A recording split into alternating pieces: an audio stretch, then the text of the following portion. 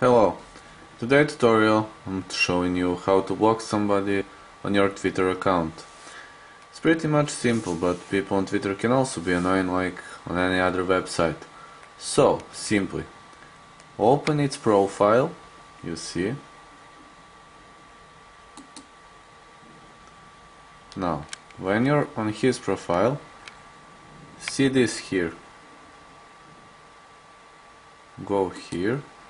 More user actions, and now simply click block. As you see, this user is now blocked and there will be no chances for him to send messages or to send spam. This is basically all in this tutorial. Now see one more time, it says blocked.